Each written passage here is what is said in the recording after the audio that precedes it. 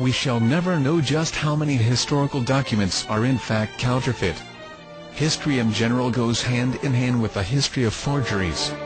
Countless chronicles as well as works of art and literature have been considered authentic for centuries before becoming denounced as counterfeit.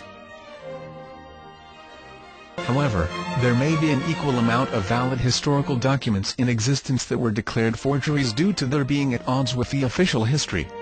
Anatoly Fomenko, the prominent mathematician, was the first to apply natural scientific methods to historical data, coming up with a revolutionary theory which implies a radical revision of history as we know it.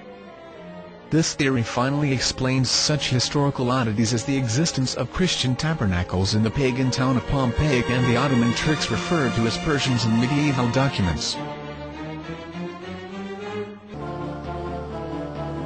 This book will change your entire perception of history forever.